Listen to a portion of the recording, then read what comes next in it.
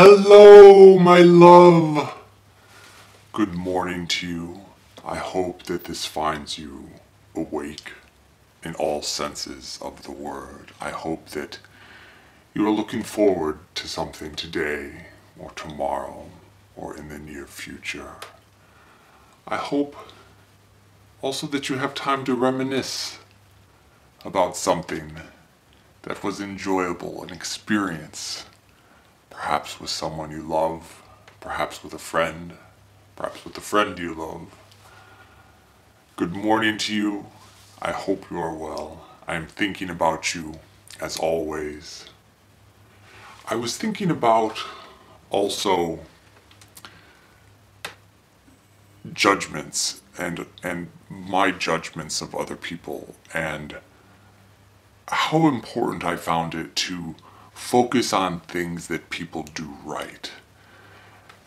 When I was disappointed in life with someone, with their actions or their behavior, it's very easy to focus on that one thing about them and to let that snowball in one's mind and grow and become our perception of that person, or at least most certainly in that moment our perception of that person. And that focus on the negativity, I found, could actually cloud my perception of the person. They were not simply the error that they had made, or what I perceived to be the error that they made, or the transgression that I had thought occurred. So I found, before even deciding to critique someone, to criticize them,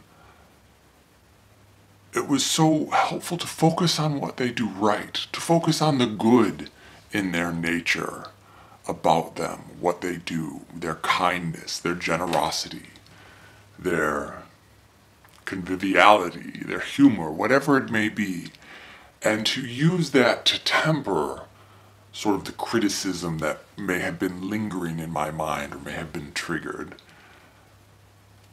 It makes me think it's so funny. This is a bit of a tangent, but so often the criticism I found in others was riling because it signaled a criticism I had of myself, which was very telling.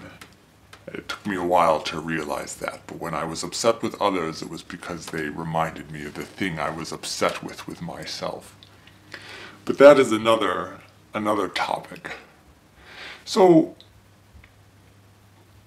I would just caution, I would recommend that you temper possibly your critique or judgment of others by thinking about what it is they do that is good, and use that as a bit of ballast against the negativity. And so, which is different than a critique sandwich, mind you. I'm not talking about saying good things and then the bad thing and then the good thing. I'm talking just about our mere judgments of others and how we let something simple cloud our view of what is a complicated or multi-layered person. So I will leave it at that. Again, I recommend FKA Twigs. What I also liked so much about her music is that it just was different. It did not sound like the other music that was out there. It was unique.